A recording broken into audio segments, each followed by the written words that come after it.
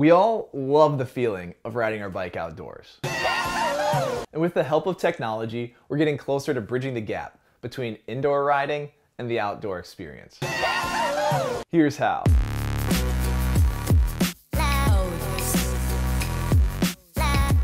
If bike trainers in general are a new concept to you, then check out our What is a Bike Trainer video. In this video, we're going to cover how technology is advancing the indoor trainer space by making indoor riding more engaging, and dare I say,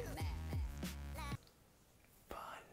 I'm certain that at this point, I'm going to have some naysayers who often quote, "There's no bad weather, just bad clothes." And to you, I present this. And while you're hunkered down in your basement, trainer owners are getting invaluable saddle time. So who's the more hardcore cyclist now? Another cow.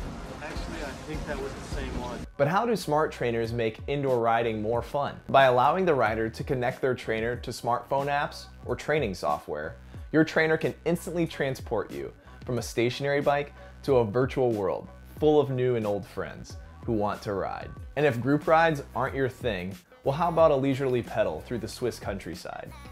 Or riding a stage from your favorite pro tour?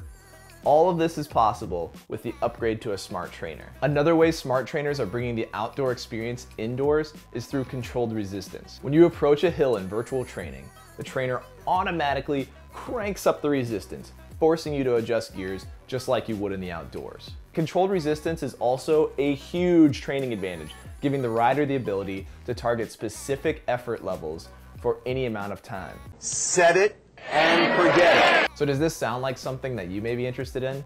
Then there are two decisions that you need to make. One, do you want your new trainer to be a wheel-on trainer or a wheel-off trainer? And two, what connection method will work best for you and your pain cave? Either Bluetooth or ANT+. To help you answer those questions, we have a few additional videos, which will be listed in the description below. Until next time. I'll just drink in a book, Dave. Peace!